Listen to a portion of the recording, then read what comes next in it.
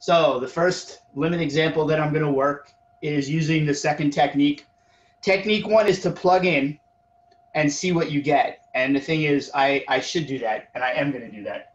I'm going to plug 5 in first and see what happens. And you might be wondering, do I really have to do this? This is really stupid. But yeah, you need to do this. I mean, you got to see what happens when you plug in.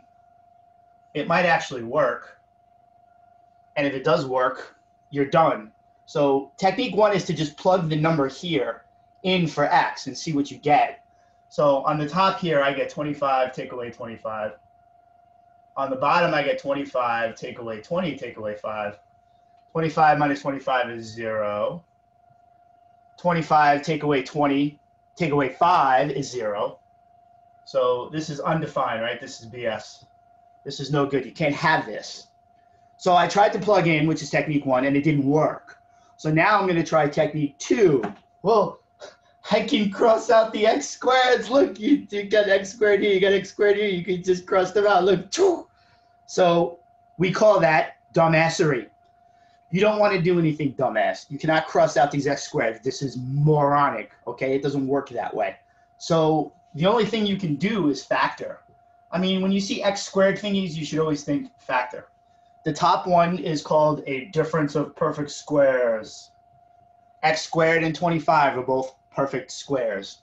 So this is going to be x plus 5, x minus 5. Now look, I'm going to stop for a second and give you a little analysis. This is the dude that's screwing you up. Because if you put 5 in there, you get 0. So I'm hoping that I get another x minus 5 on the bottom to knock this one out. And then I don't have to worry about getting the zeros anymore when I plug in. So I'm going to factor the bottom. And I mean, give me a break. If you can't factor this, go back to the remedial math class and you'll learn it there. I need two numbers whose product is 5. I mean, hello. There's only two numbers whose product is 5. Now you just have to make sure you get your signs right. The bigger number has to have this sign. So there you go. Now I'm going to cross out. Yay! See, the x minus 5 is what's screwing up the whole thing. So I'm going to cross the dude out. Sorry, it looks bad. Remember, you got to write lim until you plug in, as annoying as it might seem. You haven't computed the limit yet. Why is the lim there? The lim is there because I'm trying to evaluate a limit. Until I plug this number in for x, I haven't computed anything yet. So you have to write it there. Notice, it's there, it's there, it's there. I'm going to plug in my next step. I got rid of the dude who was giving me a problem, which was the x minus 5. That is why I was getting a 0 on the bottom, is because the bottom term, the bottom expression, had an x minus 5 as one of its factors. So plugging in 5 created a 0 there. The problem's over. It's done. Plug 5 into the top. Notice I'm not writing lim anymore. Where did the lim go? I'm evaluating it. I'm plugging in. 5 plus 5 is 10. 5 plus 1 is 6. Oh, it's over. It's easy. They're both even. Cut them in half. I expect you to reduce. You're in calculus. You can tell me what 10 over 6 is. I don't want decimal. I don't want mixed numbers. 5 over 3 is your answer, okay? So technique 2. I plugged in. It didn't work. I got 0 over 0. I factored the top. I factored the bottom. I crossed out the troublesome common factor. Then I plugged in and it's over. Very simple. As long as you factor correctly, you're careful with your signs, should have no problem with this at all. Okay. Okay. Example number 2. Fraction. It looks scary. Remember the first thing you try, technique 1. Plug this number in everywhere you see x. When you plug it into the top, you get 1 over 4, take away 1 over 4, which is 0. And on the bottom, you get 4, take away 4, which is 0. So again, you get this undefined BS that doesn't work.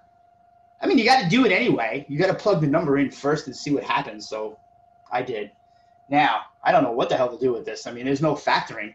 The only thing I could possibly do would be to try to take the two fractions on the top and combine them into one. But I know that if I want to do that, I have to make the bottoms the same. All right, the only way you can add or subtract two fractions is if you make the bottoms identical. And these are algebraic fractions. So I have to figure out what the common denominator would be. This bottom has an x and this one has a 4.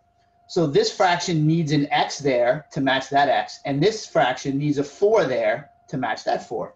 So I'm just going to give each one what it doesn't have. And yes, this is part of your work that you have to show me. Make the bottoms the same.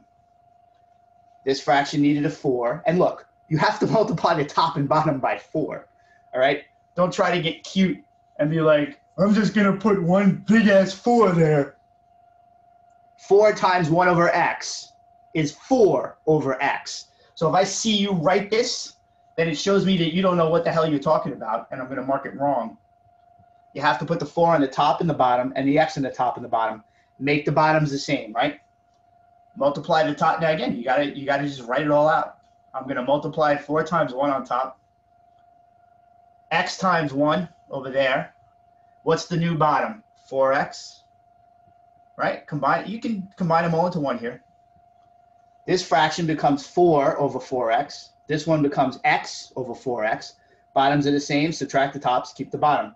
And you're like, what the hell did you do now? I don't know what to do. I mean, you should be seeing something here, but I'm going to show it to you really explicitly. So it's really, really clear. On the top, look, you have a fraction divided. I mean, it's a fraction where the top is a fraction. So you have this fraction on top divided by this dude on the bottom. You see that, right? You have 4 minus x on top over 4x divided by, right? What does the line mean? The line means divided by. Now, you guys should know the rule, right? When you divide, when you have fractions and you're dividing, you flip, right? Keep, change, flip. This thing will change to multiplication. That will flip over. Notice I'm writing lim the whole time. So you get 4 minus x over 4x times, right? The dividing becomes times, and then this dude flips over. How do you flip that over? Like that, right? If it helps you, put the 1 there. Flip, keep, change, flip. This switches to multiplication, that flips over. Now, pow! You cross out the troublesome dude. Again, the 4 minus x on the bottom was effing up this whole question. As soon as you plug a 4 into the bottom, you get a 0. Done. The problem is screwed.